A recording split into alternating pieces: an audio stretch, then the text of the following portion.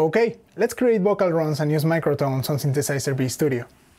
If there's a word that you would like to have more tonal movement on it, right-click where you want it to change and select Split Note. Now you can do some pitch inflections using the same word. Maybe I need someone to show me. And you can split it as much as you want to create some cool vocal runs.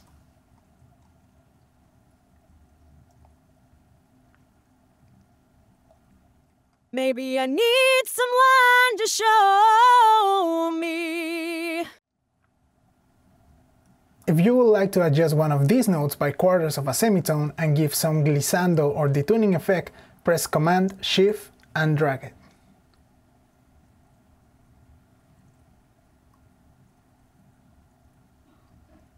Maybe I need someone to show me. Follow us so you can get more done in less time with Synthesizer V Studio.